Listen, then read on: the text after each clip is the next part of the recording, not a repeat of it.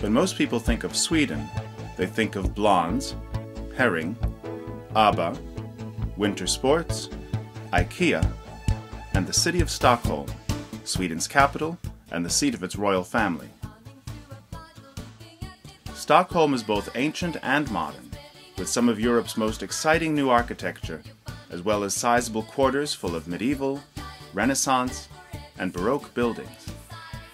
It also offers the traveler every cosmopolitan resource and thriving artistic and nightlife scenes. With a population of 2 million, it's home to 2/9 of the entire country.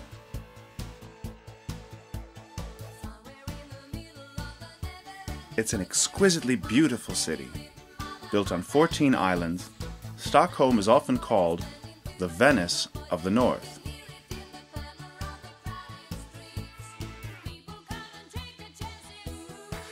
The City Hall, built in the early 20th century, is a conscious reference to the palaces of its sister city south of the Alps.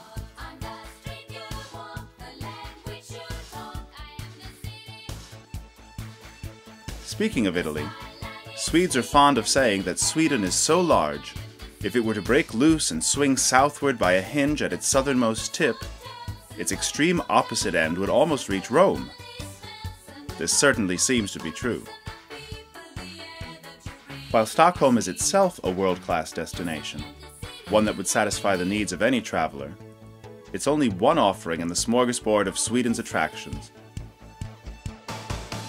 In August of 2004, we visited another part of Sweden, unknown to most Americans, southeast of Stockholm and also surrounded by water. This time, though, the Baltic Sea.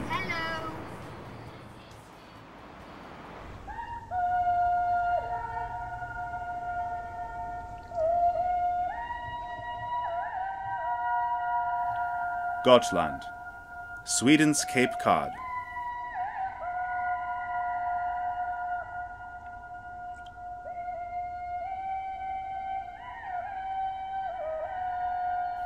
Gotland, an island in the middle of the Baltic, is 90 miles long and 30 miles wide.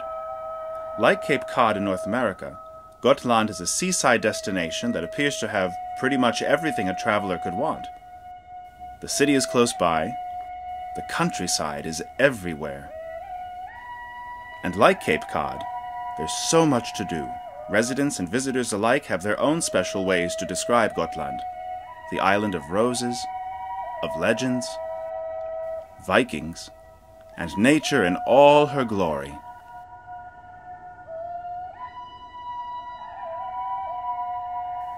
For those who prefer an active holiday, Gotland has much to offer. Rent a bike or go hiking. Play a round of golf on one of the world-class golf courses. Go sea kayaking. Enjoy an underground adventure in the Lumelunda caves. According to legend, Gotland was an enchanted island that rose every evening and sank again every morning. The enchantment was broken when a man by the name of Dayle Var came to the island, bringing fire with him. Geological studies show that the island indeed has sunk and risen many times from the sea. Presently, it is still rebounding from the weight of the glacier that covered it during the last ice age and is rising an average of 1 meter every 100 years. Gotland has been inhabited for over 7,000 years. Over 31,000 ancient remains have been recorded, making the island one of the richest archaeological zones in Sweden. Artifacts show that trade with continental Europe was in full swing during the Roman Empire, and probably even earlier.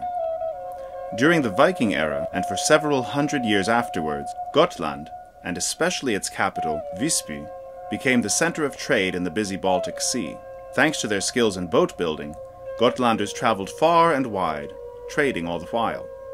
Visby in the 12th century was fabled for its splendor and affluence. Gotland's fortunes began a long decline in the 13th century when the Germans and the Hanseatic League began to control northern shipping routes. Visby joined the League, becoming even more prosperous, but walled itself off from the rest of the island. Successful Gotlanders showed their wealth and piety by building splendid private churches, 92 of which still exist on the island. Finally, the disparity between the rich city dwellers and the poor peasants resulted in civil war and ultimately conquest by the Danes in the Black Year of 1361. Over 2,000 Gotlanders died, and parts of Visby were laid waste. A monument to the victims of that invasion still stands near the city. This was the end of Gotland as a powerful trading nation. Other invaders followed, and in 1525, Visby was put to the torch. Gotland was annexed by Sweden in 1645. The great years were past, and the island decayed and settled into the slow pace of a forgotten backwater. All that changed in the 19th century when Gotland was rediscovered as a resort destination. Today, there are 58,000 inhabitants. More than half of all Gotlanders live in the countryside. Rural Gotland has over 1,000 surviving medieval farms. Now, the invasions have resumed. This time, the warriors come armed with suitcases and credit cards. Like Cape Cod, Gotland is a premier vacation destination. People from all over Europe and beyond head here annually.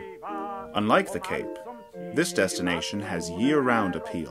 The climate is very temperate, with long summers and warm autumns. The roses bloom until December. It's almost like being on a Greek island. There's plenty to see and do on Gotland all year round. Salmon, perch, pike, and cod teem in local waters.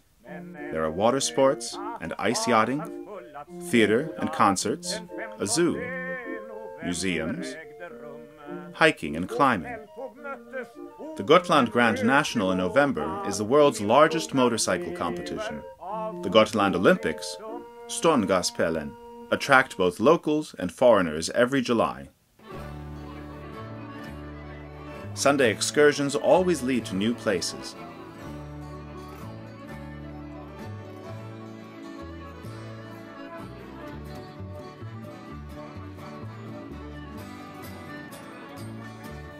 Cultural treasures in every parish. And there's something special about strolling through a medieval city after a light snowfall. The wide range of theater productions, exhibitions, and activities helped Gotland win the title of Sweden's Center of Culture in 2003. And again, like Cape Cod, there are beaches.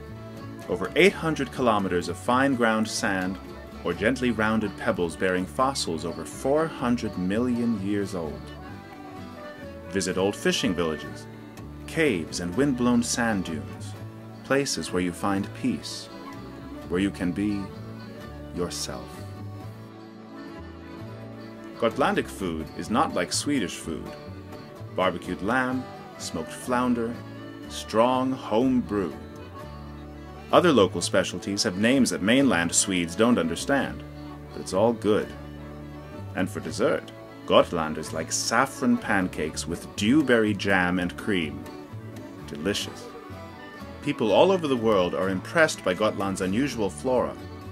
Orchids and subtropical vegetation that shouldn't really grow here. Peach trees, mulberries, figs, grapevines. Gotland is home to sizable bird colonies and wild ponies. Surprisingly, Gotland has Sweden's greatest density of corporations, mostly agricultural. The Baltic Sea is one of the world's busiest waters, and Gotland is at the center of it. In 1992, Gotland became an eco-municipality. In the windy summer days, the island is completely self-sufficient electrically. Gotland is home base for advertising agencies, web bureaus and printing houses, food processing and electronics, vineyards, and world-class boat builders. King Carl XVI Gustaf is a repeat customer.